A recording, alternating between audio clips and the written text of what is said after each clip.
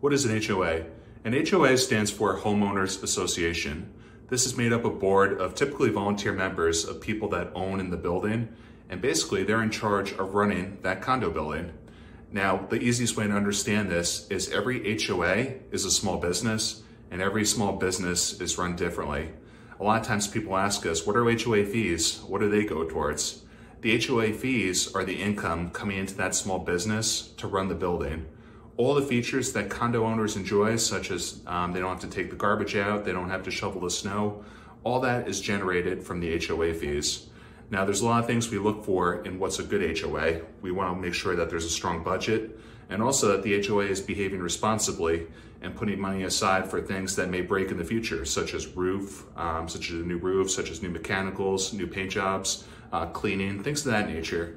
And there's a checklist we actually go through to make sure that everything is correct and everything is safe before purchasing a condo. If you have any questions on that, that's just the basics. Feel free to let me know. Happy to go into more detail. And as always, make it a great day.